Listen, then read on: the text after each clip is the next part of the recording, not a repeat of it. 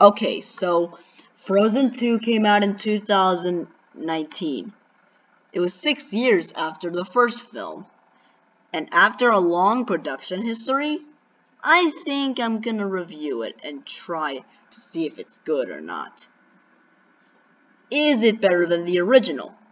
Let's find out.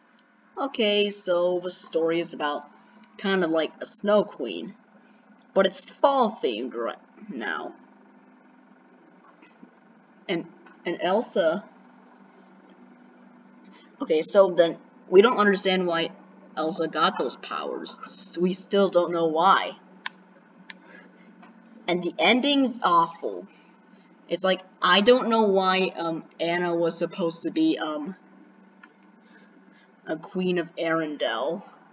And I don't know why the story's that mediocre. Cause it's just for kids. It's just not that good of a plot. Now let's focus on now let's go to the animation. The animation looks good on the character designs, and some of their work is pretty good. And how amazing they did in the landscapes of Arendelle and the Icy Palace, like the first film, but fall themed, which I like.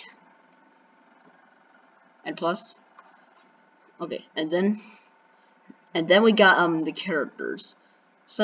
Elsa's pretty much of a terrible character because of Schaeffler's productions, and some characters can be memorable, but they're most likely mediocre because they're not that funny in the first place. Some are funny, but some are not. Okay, Frozen 2 is just disappointing. It turns out to be worse than the first film.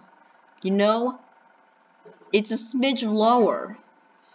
It's the weakest out of the franchise. I would say I'm gonna give it still a 4 out of 10. It's pointless. It doesn't need to exist.